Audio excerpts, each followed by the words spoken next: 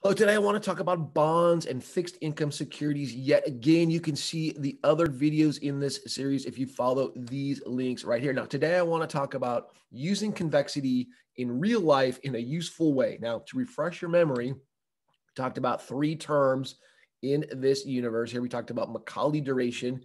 That told us what the average amount of time it was for you to wait for a cash flow in present value terms. If we made a small adjustment to that, we got modified duration that gave us a sense of the price sensitivity of a bond, told us how much a bond price would change given a change in yield. However, we discovered that was not very accurate, especially as the change in yield increased, right? So we said, well, that's because the price yield relationship is not perfectly linear. So we introduced a concept called convexity, which when we use that correction, got the price much more accurate. But again, it wasn't perfectly accurate. So from an academic standpoint, this was interesting. We learned it in our MBA program, but we discovered it was a lot of work to get an answer that was less accurate than the perfectly accurate answer in our spreadsheet. And they were only useful for perfectly parallel shifts in the yield curve. So in my opinion, not very useful, but interesting academically. Speaking of academics, we can take this and think about it from a calculus perspective,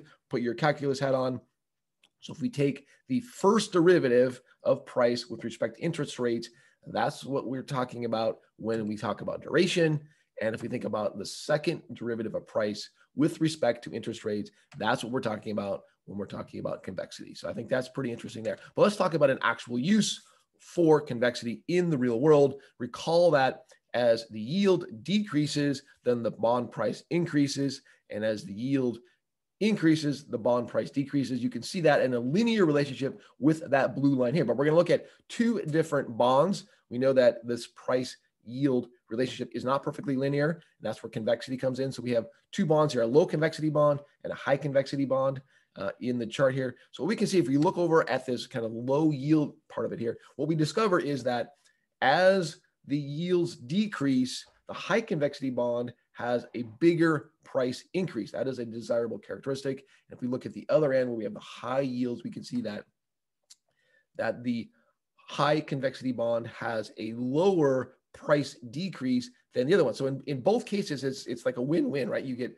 higher increases when yields go down and you get lower decreases when yields go up. Now you can see here that this curve actually shows that the price of the bond is going up as the yields increase, but that doesn't actually happen. That highlights the error in the convexity adjustment right here. So in reality, you would see this, it's getting closer and closer to flat, but it would still decrease slightly as time went on. Again, that's just part of the error there. So what are the characteristics of bonds that actually have this high convexity? That's a desirable characteristic. Well, it turns out that the longer the maturity, the higher the convexity. That is a desirable characteristic in terms of convexity.